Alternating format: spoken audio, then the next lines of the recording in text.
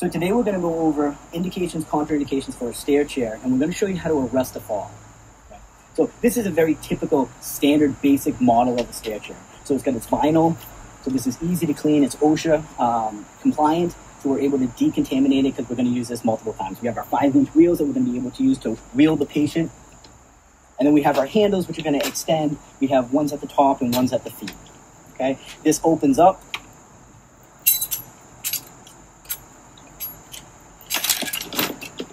Okay, so we can see, this is our vinyl piece. We now have our straps at the top, straps at the bottom.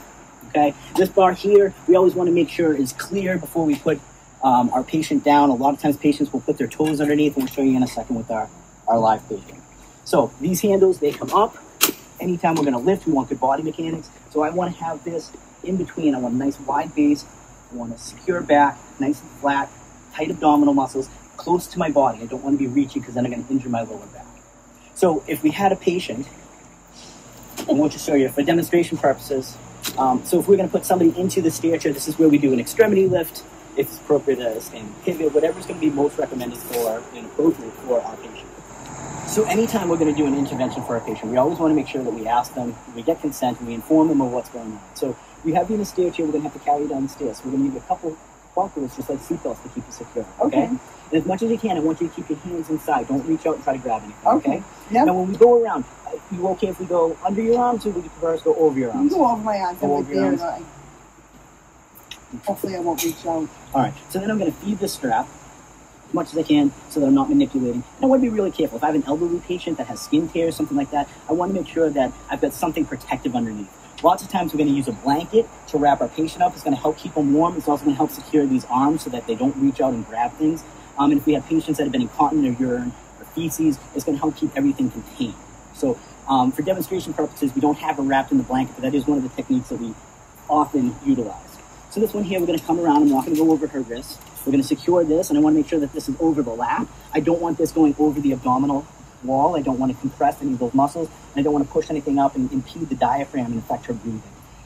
All right, so yeah, if you can hold on to those, and then I'm going to check and make sure that these are secure. I don't want them too tight, and I'm going to inform my patient. So these, I know they feel uncomfortable, but they shouldn't cause you any pain. Any pain anywhere? No pain. Okay, great. So anytime that we're going to do this, we look at the management of our patient. So the majority of the weight is going to be at the torso. Generally, the person who's taller or who's stronger may go to that torso side. The other person's going to be at the feet. So for our demonstration purposes, Al's going to help me out. We're just going to tilt her back so I can show you what she does with her feet.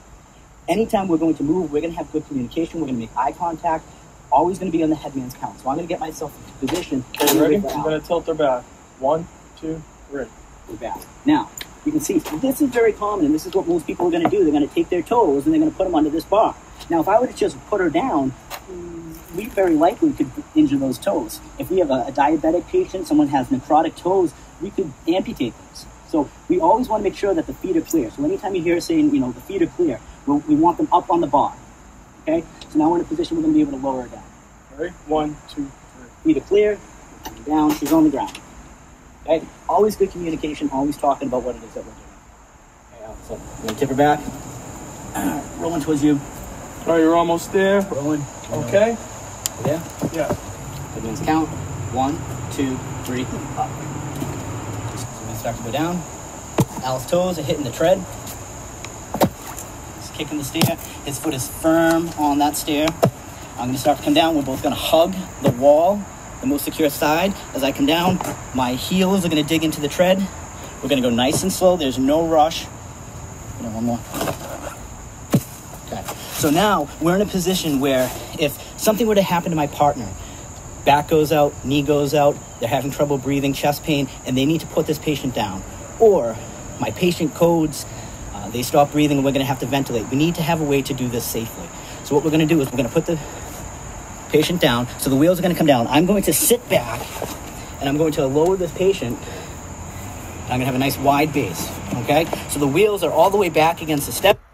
I'm going to dig out these handles so that they're at a 90-degree angle. And they're going to be secure into that tread.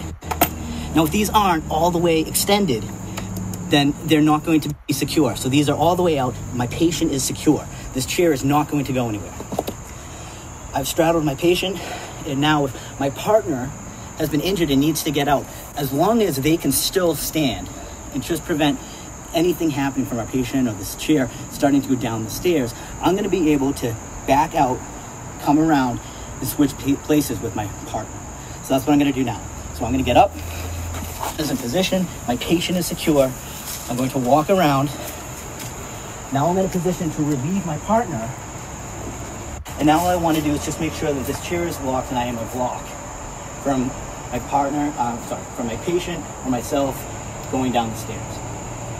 Now, in this position, I can show you, if I let go, this is secure. She's not going to go anywhere. So she's now safe and secure until either help arrives or my partner is able to catch their breath or work out a cramp and is able to get back in position, and we can safely get to whatever the nearest location is, either going down or up to get to the next platform. If my patient were to code, now in this position, I'm in a position where I can support this head, have them back. If I need to ventilate, I can do so. If I need to do chest compressions, I'm in a position to be able to do chest compressions while we go and get equipment or be able to safely transfer to get to a flat location, get them on a longboard, and move them appropriately. All right, so now either help arrives, my partner's able to come back into position, so they're gonna come in. I'm still gonna have contact on this. So now that my partner's in position, I'm gonna come around, get up the stairs, and I'm going to, again, I'm getting in position. So I'm gonna keep my patient in between my base, so I'm straddling my patient. So if I needed to, if I was only gonna ventilate, now I'm in a position where I can support the head and I can ventilate with my BVM if I needed to, if that's what this patient needed. If my patient were actively seizing, now I'm gonna be in a position to protect the head and help manage the airway if need be, okay? Until we can get our patient on a flat surface. So what we're going to now is we're going to move the patient up, so we're going to create some room. So I'm going to tip her towards you, okay? So I'm going to count to 3, after 3. 1, 2, 3. All right, now I have room, so I can scoot up. I've got a nice wide base. I'm now able to grab the handles and get myself in position. So I'm going to now, with my feet, I want to make sure they're firmly planted on the stair. I don't want them hanging off. I want a good center of gravity. I want a straight back. It's going to be locked out, tight abdominal muscles. And now we're going to lift. So I'm going to count to 3. We're going to go after 3. And let's go up to the top, and we're going to go to the landing. Okay? 1, 2, 3, up. Nice and slow. We're going to hug the wall. I'm going up. I'm going to feel a heel against the landing. The other foot is going to follow. I'm up on the landing, Al. You're coming up.